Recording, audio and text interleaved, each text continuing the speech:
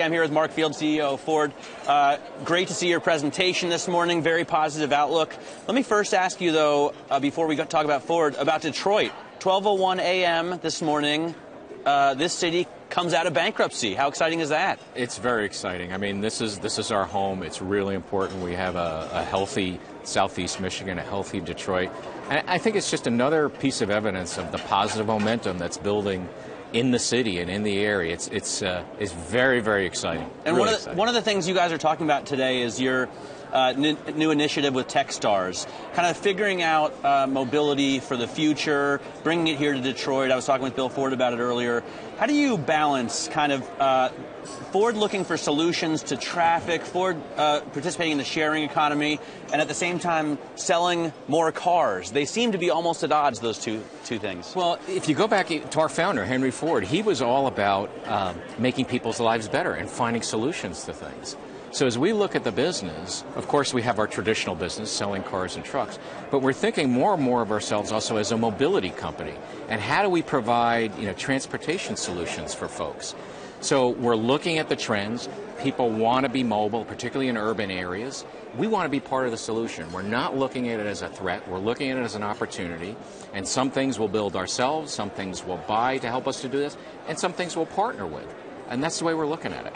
So do you think there's going to be a lot more partnering? Is there going to be a lot more cooperation in the auto industry? Well, I think overall, when you look at mobility going forward, there is going to be an increased level of cooperation, not only, I think, among different competitors, but as you choose partners, maybe traditional partners, non-traditional partners, to focus on solutions, partnering with the governments for infrastructure, so public-private partnerships. So it's all about working together to provide these solutions, particularly in congested urban areas, and it's going to require all of us to work together and at the same time make sure that there's a business model and a benefit for those of us that are participating in that, and a great solution for customers. All right, so the future is bright, obviously high tech and really cool. If you talk about, though, the now and today, your bread and butter, the Ford F-150, I'm driving it today, testing it out. What's your outlook for this? A lot of people are saying game changer for this truck. Well, our new F-150, I'm a bit biased, but it's a technological marvel. And it really, we feel, is going to change the industry. We're seeing some reverberations of that right now. We're shipping the vehicles. The initial consumer response is terrific.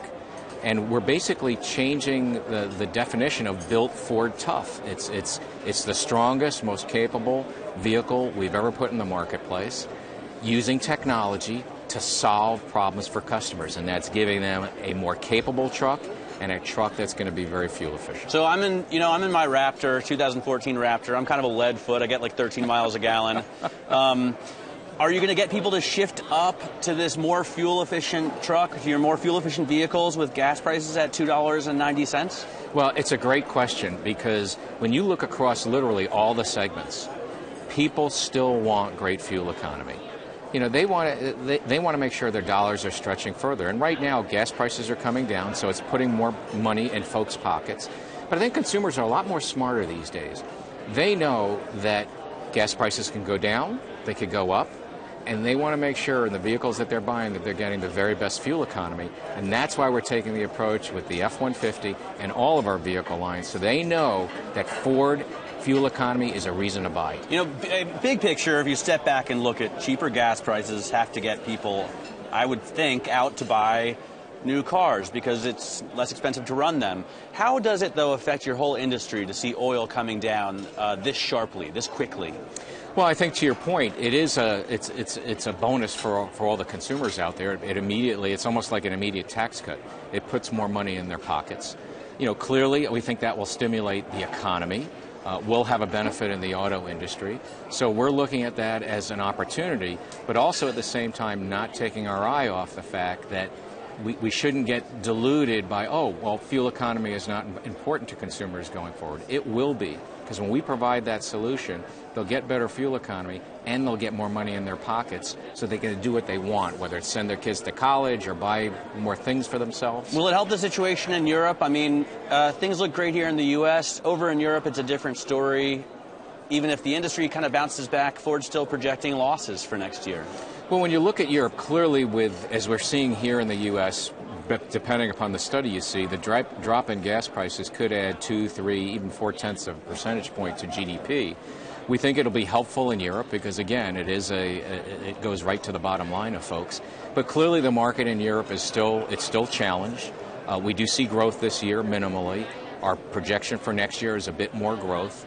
But we have to watch it very closely because it's been plateauing a bit. What can you do differently? I mean, you're sending Farley over there. I know Jim Farley's going to go and run your division there. What can Ford do differently to try and beat out competitors with such a minimal bounce back? Well, our whole approach there is implementing what we call our transformation plan out there. And it's around building our brand. It's around introducing a full family of products, and we're doing that, and particularly CUVs and small and medium-sized SUVs, because that segment is growing wildly there, and that's a sweet spot for us as a company. And then finally working on costs. So we're going to continue to work our plan there, continue to look at the business environment, and make sure we're doing the right things to get the business back to profitability. How do you feel about the situation in Russia? I mean, you've been all over the globe. Just to remind people, you've run things in Europe, you've been in Asia. What do you think when something like this happens? The global turmoil, and I just noticed you're opening a third plant with a joint venture in Russia. I mean, it seems like a strange, difficult time to expand there. Well, even in the most difficult times, and Russia is a very difficult market right now, still we have to step back. And when you look at even the diminished expectations of the marketplace, it's around 2.2 million units. That still makes it one of the biggest markets in Europe. And there's never a bad time to introduce great product into a marketplace. So the plant that we're just opening is introducing our EcoSport, which is a small SUV, perfectly suited for the Russian marketplace, and we want to serve our Russian customers. So as we look at that business there, we want to make sure we're dealing with the business environment, continuing to work our plan, work our way through it, play through it, because we think it's an important market and will be an important market going forward. I want to finally ask you about the Takata situation here. We talked about it last time I was in Detroit.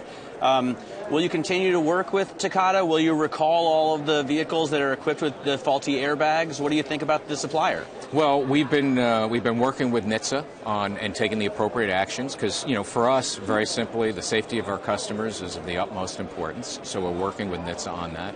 And, we're continuing to work with Takata in terms of some of the technologies, as well as working with some of the other suppliers for those type of systems in the automotive industry. And we'll continue to do that. But will you recall all the cars that are equipped with those Takata airbags? Well, we've recalled all the ones in the affected areas that NHTSA has asked us to do so, and we'll continue to look at it going forward as we look at customer experience on that. But safety is very important, and we'll continue to be proactive on this as we go forward. All right, Mark, thanks so much for spending some time with us. Appreciate it. Mark Fields, thanks, CEO of the Ford Motor Company here in Detroit.